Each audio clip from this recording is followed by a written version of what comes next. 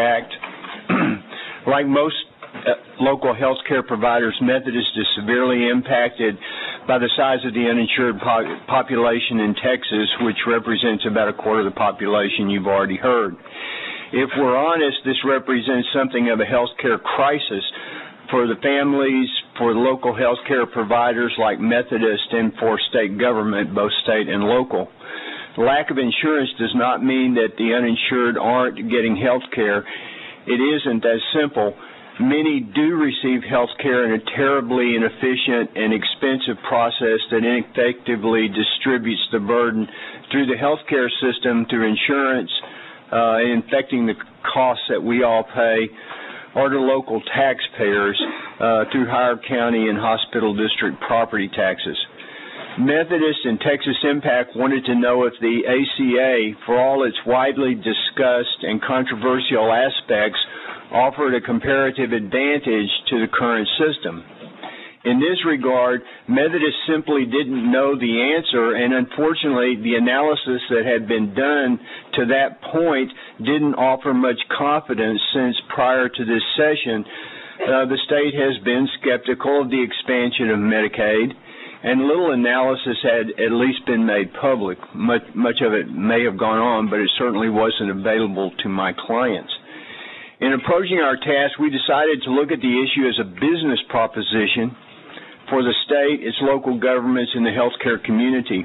What I have learned in many years of working for this body is that policy analysis should be presented to you with the facts, which is what we have tried to do. The final decision, obviously, is yours. In our analysis, we weren't interested in whether the Affordable Care Act makes sense as federal policy, nor whether it made sense as political philosophy. It is federal law. It has been tested in the United States Supreme Court, and Texans will pay more in taxes and fees to cover its costs, regardless of what this body does. We also have the highest number of uninsured of any state in the country. So our questions were, what will be the impact on the state? What will be the impact on local governments? What will be the impact on providers? And what will be the impact on the uninsured population of Texas? And then we also looked at secondary economic impacts, which I'm not going to talk about. This is what we found. Obviously, we know that this will increase the level of people who are eligible for Medicaid, and that's already been discussed extensively. The net effect is that the federal government, under our estimates, which are, once again, if we get down and look in the nitty-gritty, fairly consistent, I think, with the LBB and the Health and Human Service Commission, the federal government would pay about $100 billion more toward the expansion of Medicaid in Texas alone over the next decade, including funding for adults, for children, and provider rate increase. So that's why our number is a little bit higher. We looked at the total impact of all of the changes that would be occurring beginning in 2014, and also included the primary care provider rate increase, and actually assumed that that would be extended, and looked at the cost of that to Texas as well. The state would be responsible, under this set of estimates, about $15 billion over that period. So the state, as Mr. Turner has pointed out, does fairly well financially under this set of assumptions.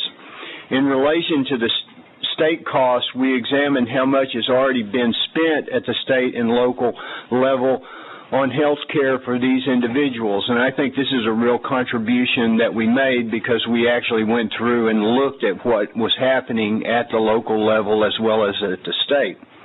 Counties and hospital districts already spend about $2.5 billion in local taxes annually on indigent care, inpatient hospital care for jailed individuals, charity care, and some of which the expansion under ACA will relieve. Local hospitals, like those managed by Methodist, shoulder an additional $1.8 billion under our estimates annually in unreimbursed charity costs, bringing the total local burden under the current system to $4.3 billion a year. So when we talk about the interest stakeholders in having this issue, I think you can understand where it's coming from. The state also spends general revenue for health care and the ACA provisions.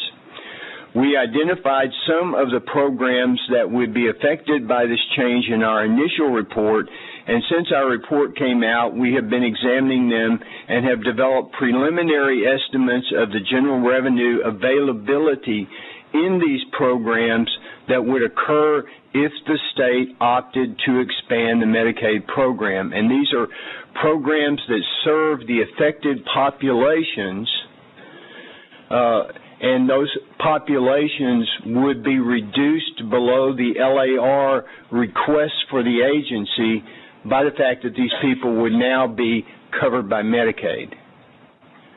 So if you assume the LAR requests as a base, we looked at that shift. We have conservatively estimated that more than $1.2 billion would be available in the current biennium if Texas expanded Medicaid for adults.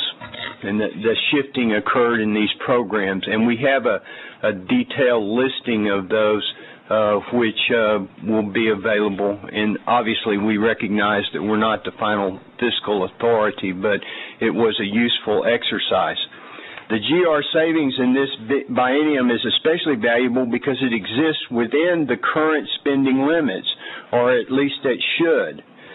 These funds could be used to finance the approximately $300 million in administrative costs for the adult expansion in the next biennium that we estimated. This is comparable to the $50 million that the LBB estimated, and I am proud to say we're more conservative because that's usually a problem for private estimators. Or they could stay in the program, the current programs, and provide additional services. The money that could be saved could be used to pay for the expansion. It could stay in the program, or it could be used for other general revenue purposes as far as we can tell under current state fiscal rules. The important bottom line is that there appears to be enough state and local funding already going to the current health care system to largely pay for all the state costs for the decade that we estimated, and still be able to ensure an additional 1 million adults, Texans, by 2016 in the bargain. Members, I know this is a controversial issue and there are important policy issues that you have to determine, but I don't really think you're going to see a more overwhelming fiscal opportunity during your service here. I've served this legislature for 30 years and I've never seen anything like it.